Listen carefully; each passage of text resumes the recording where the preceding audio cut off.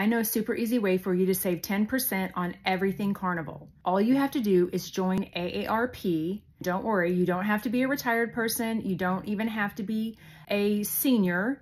You just have to be over 18 years of age. It costs $16 a year to sign up for a membership with them.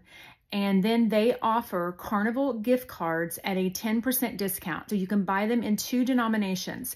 You can buy a $100 gift card for $90, or you can buy a $500 gift card for $450. You buy it on their rewards part of their website. You don't have to have any rewards points already banked or anything. They email the codes to you. You can save them to your Apple Wallet, or you can just copy and paste the codes.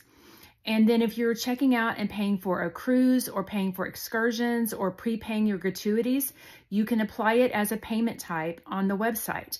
You also can take those gift card numbers onto the ship with you and either go to the kiosks that they have and add them onto your sign and sale account, or go directly to guest services and have them put them on your sign and sale account. Then at the end of the cruise, whenever they settle, that's the word. The word is settle. I could not think of the word. At the end of the cruise, whenever they settle your account, they will use the gift card balance first to settle the account. And then if there's any remainder after that, they'll charge the credit card that you have on file. So we usually do the math ahead of time. We'll go and figure out what the actual cost of the cruise is going to be, what our prepaid gratuities are going to be, what our excursions are going to cost us, and then how much we think we might spend on extra things like spa services or casino or specialty dining.